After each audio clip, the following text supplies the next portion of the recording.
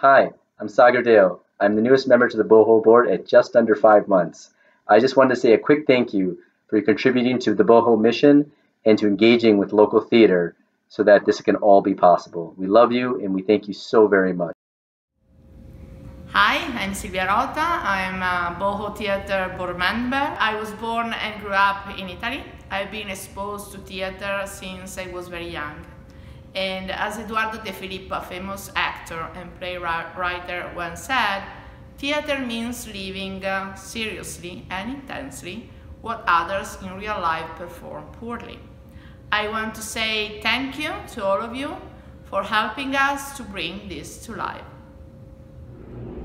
Hi, I'm Kevin Sullivan. I've been a BoHo Theatre board member for the last 4 years, but my passion for theater really started when I was in high school and I was hauling fly lines for My Fair Lady.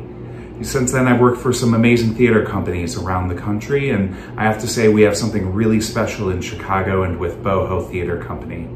Thank you so much for helping us to share that passion. Hi, I'm Dick Maxson, and I'm the longest serving BoHo board member at more than 10 years.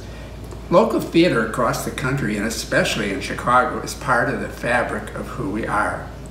It's important to preserve this art form and make sure that it survives and thrives. Thank you for helping us to continue to weave this fabric.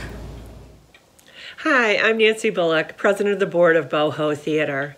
We're all here today to quite simply thank you so much for being a part of our BoHo family. You've helped us get to 2021 after a very challenging year of no live performances. Your financial support, your encouragement, and your participation in our BoHo family have allowed us to start our 17th season, and we're hoping that you can continue to be a part of that world and our family. We have many virtual online performances this year. We hope you can participate in those with us as well. And again, thank you so much for all of your generosity, your support, and your belief that theater should go on and theater should be supported. Thank you.